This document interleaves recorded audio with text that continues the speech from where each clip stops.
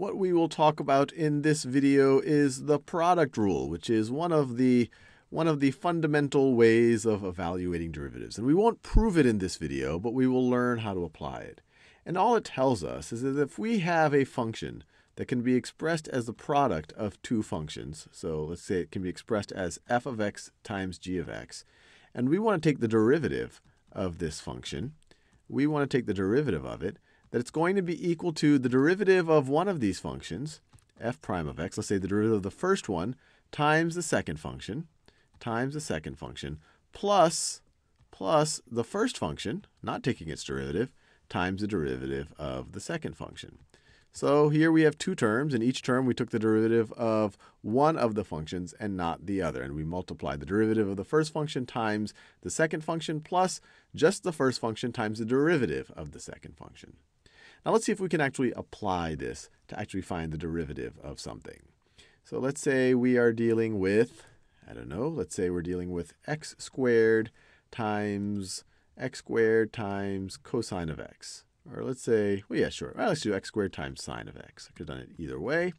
And we are curious about taking the derivative of this. We are curious about what its derivative is.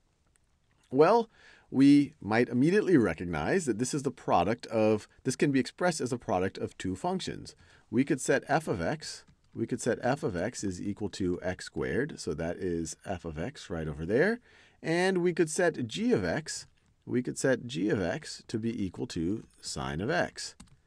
And there we have it. We have our f of x times g of x. And we could think about what these individual derivatives are. The derivative of f of x is just going to be equal to 2x by the power rule.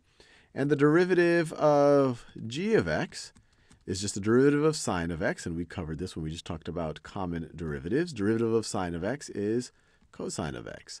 And so now we're ready to apply the product rule. This is going to be equal to f prime of x times g of x. So f prime of x, the derivative of f is 2x times g of x, which is sine of x, plus just our function f, which is x squared,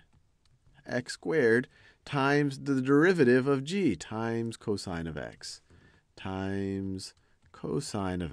and we're done. We just applied the product rule.